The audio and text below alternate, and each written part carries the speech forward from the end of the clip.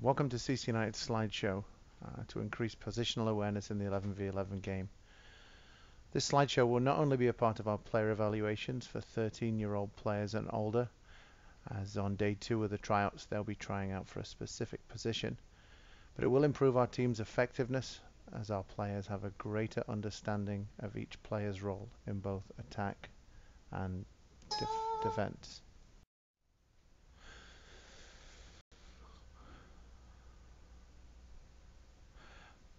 This slideshow is in support of the central midfielders in attack. The central midfielders have probably the most important role in the team when it comes to attack. The first thing is their positioning on the field. Note how where they are in a midfield 4. This is called a flat midfield. Other midfield is a diamond midfield, which produces an attacking midfield and a defensive midfielder. But here we see a flat traditional midfield, and one thing you'll notice is that the triangles that they make with their wide players and the triangles that both 8 and 6 make with our strikers. So as the ball gets moved across, our centre midfielders, because they play in the middle of the field, should have the most passing potential. They should have the highest pass potential, in that they should be able to go in lots of different directions. One thing is really important is as they receive it, all central midfielders not only should play in the central area of the field and not get caught drifting too far wide, but they should always receive the ball trying to see as many players as possible. Here the ball is switched along the midfield line, and as it does with two midfielders like this working, as the ball is moving from 8 to 6, the centre midfielders are asking the question, can they play forward or do they need to keep the ball going across? The ball reaches 7, we become aware of the passing angles that they make, the angles of support. As you can see, they make triangles with the striker and with the outside mid. They also make triangles with the fullback. They make a diamond with the whole picture on their side.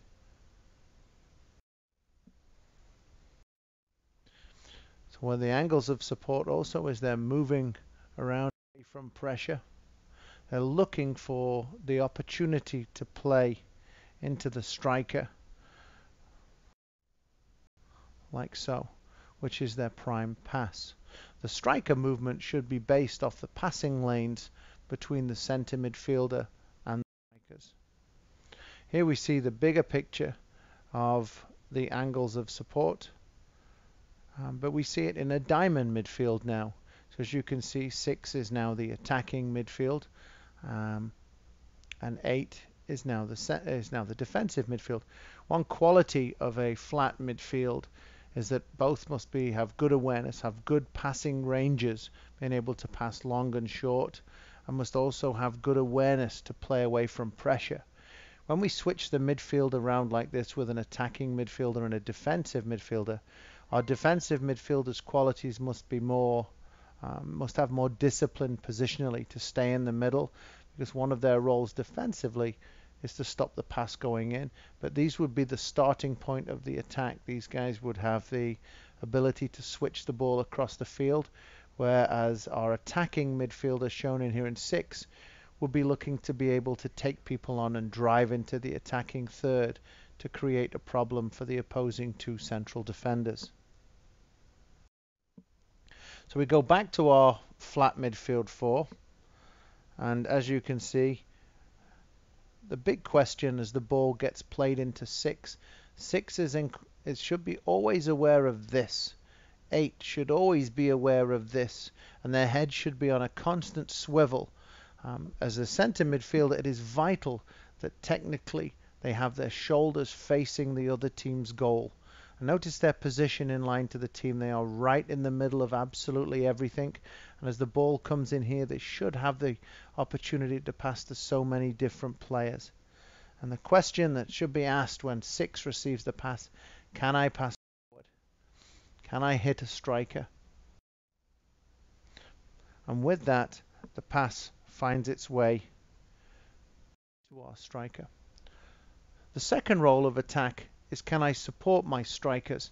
So as well as being the providing angles of support, as we see here with our triangles, okay, and we see here with our triangles with 6, 4 and 5, we see a diamond here in this area. One of the things that we want our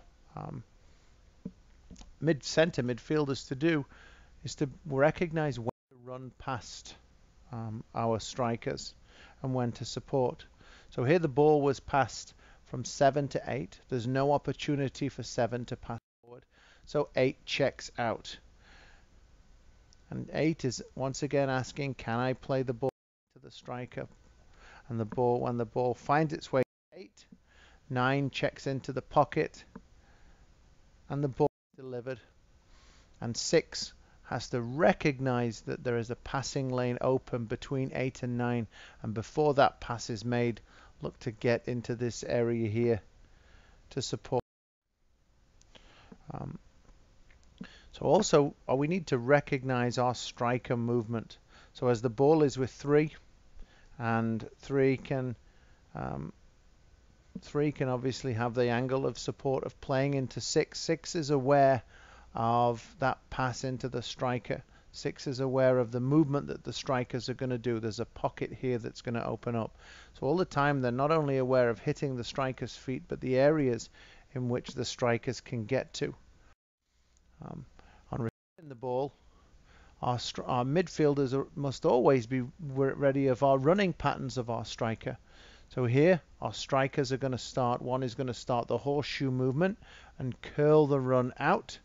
And our second striker is going to start the movement of just running in behind 17.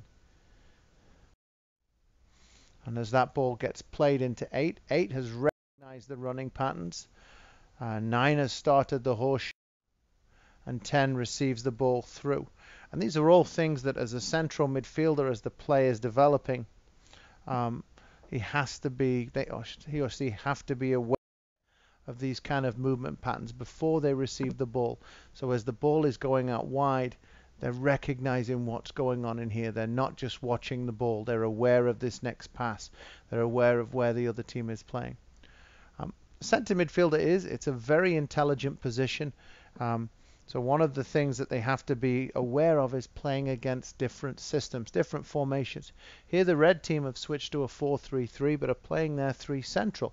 Our central midfielders need to be aware of when they play a 3-player midfield central, that our opportunities to play out must be quicker, because they've got strength in the middle with their zonal awareness. And as the ball gets played into 8, 8 is already aware that 11 is the target pass.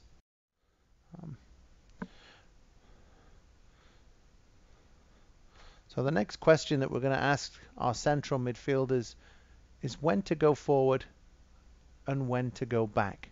And that is the big question. And also our centre midfielders have to prepare and support accordingly based on pressure here. So at the present time the ball's with 11. Centre midfield 6 could play that pass forward. But 12 all of a sudden stops the pass. And the passing opportunity is no longer on. So the ball now goes across to player 8. And 8 has no opportunity to go forward. The opposing team have dropped all 5 players into midfield, leaving 1 striker up. So the question is, what should 8 do? One thing that our midfielders need to do is to recognize we need our play to be predictable when we attack, so we know when to support it.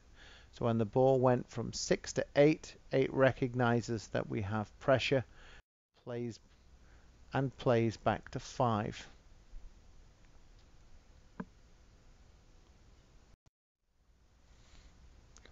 On receiving the pass, 6 then checks away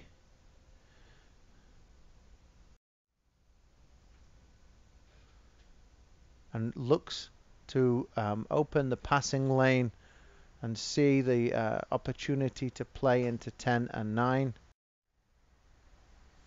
And on receiving the pass, is able to make the pass into the strikers. Now this is just the start of our build-up, in that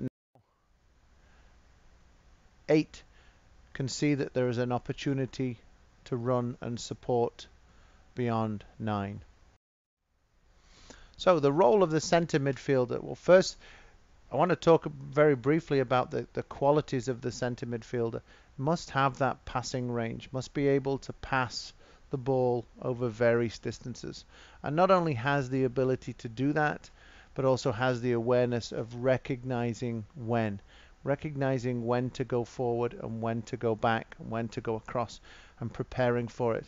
Our attacking mid probably needs a little bit of craft, needs a bit of deception, and that when they receive it, can they look one way and pass the other? Can they be aware of movement away from them that they're not actually looking at based on our attacking patterns of play? Can they be aware of the other team's formations and open players? And can they make those decisions of when to go forward, when to go pass, to possess, and when to go backwards? And all the time when they're receiving it, trying to open their body shape up early enough and provide angles of support to these players, and have their play be predictable. So as that centre midfielder is receiving the ball, before the balls even come to them, they're in a position central of the field, they've started to move, and their movement and body shape for their next pass is already predictable, so we can get that movement off it. Making sure as well is when that movement happens, if defenders track, recognizing the space to make attacking runs into.